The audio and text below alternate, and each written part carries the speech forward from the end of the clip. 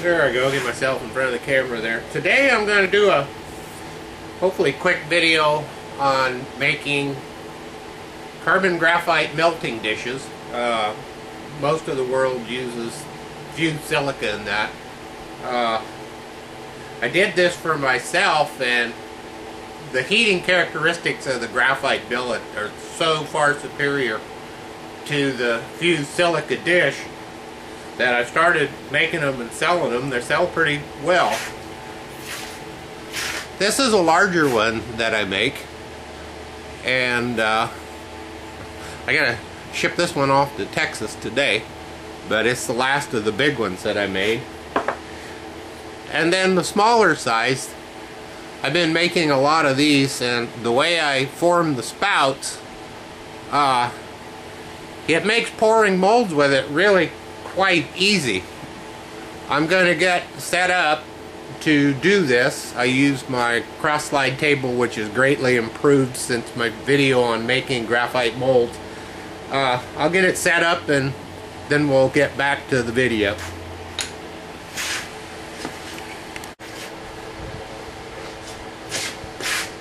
Okay, I've dug around in my graphite and I've come up with just a block of graphite. It's a piece left over from either making round molds or another dish or whatever, but it's got a good thickness. It's about 5/8 of an inch thick, so it'll make a nice little dish. Then what I've done is I just take a square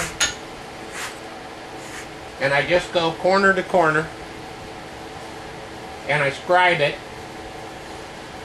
So I got an X in the center. Then I take my scribe and I just make a dent. And then I just take a compass and I just go around it. And I end up, I highlighted this so you can see it. So I end up with a center point and 3 of the corners marked. So when I run this over to the bandsaw, it's a lot easier for me to see, and I just rough saw it out and then I'll put it on the sander and round it up a little bit. This is what the finished product is going to look like. It's just a small, hold a couple of ounces of silver, maybe 4 or 5 ounces of gold. And then I form the spout with a sander after I've cut it out on the bandsaw. So I've got the table set up. I'm going to reposition the camera and we'll get going again. This is my setup that I've been using to make the melding dishes and molds. From my last video you can see my cross slide table has greatly improved. It's just a 2-way table, and then I bought a vise that clamps on top of it. But I've built hard stops to where I can stop the travel coming towards me, and then on the other side of the table is a stop, and then each end has a stop for the other axis, so I can position these. So this is a rotary table, and by cranking the handle, that tabletop is going to rotate. So I've positioned the table and I've positioned the stops to where the other day I made 30 melting dishes, and all I have to do is just go till I hit the stops and I know I've got the right size. So I'm going to swing this around out of the way and we'll get a piece of graphite set up on top of there. Okay, I've set the piece of graphite onto the table, centered it up with the end mill over the center mark that I made, and then I put a little down pressure on the end mill and then lock it down, and that holds it in position. And now what I'm going to do is I'm going to use the clamps that go into the T-slots in the top of the table right there. I'm going to use the clamps to hold that down. Okay, I've got the block clamped down. I don't know if I can do much better on this. It's just a shim under it and a spacer, and then a little piece of all thread and a piece of flat bar, and it goes into the slot and clamps it down. So I'm gonna zoom back out.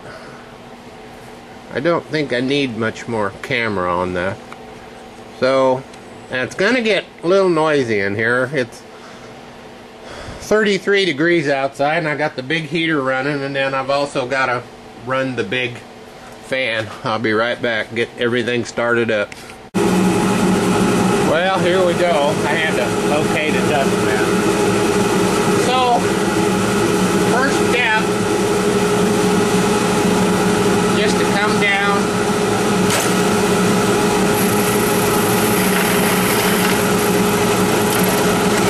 take a cut,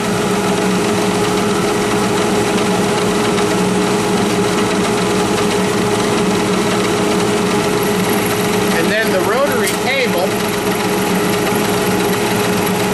that's all it does is it turns.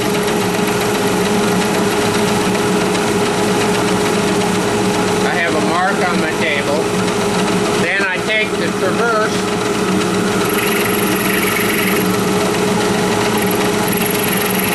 I just advance the cut,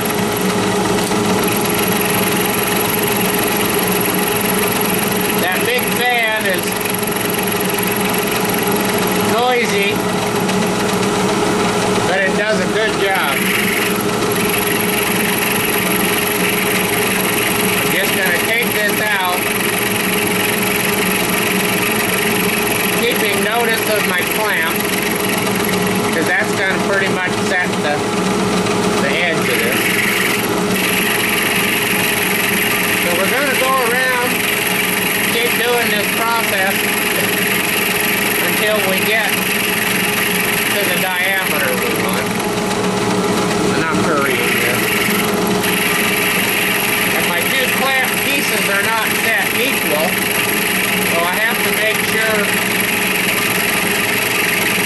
that just because I don't hit one, I can't assume I'm not going to hit the other one. Okay, now I have to stop reasonably out because this is a 5-degree tapered end mill, which means the deeper the cut, then the more the diameter is going to change. Okay, so that's our first pass, and we've got a pretty good little depth. I'm going to reset and cut this again without videoing it. It's the same process. Okay, I've got this hogged out to a little bit less than a ½ inch in depth. I wanted to leave a substantial enough bottom in it to make it strong and to hold the heat. So my next step is going to be to get the block out of the rotary table and get ready to saw it on the drill press, or on the bandsaw. Be right back.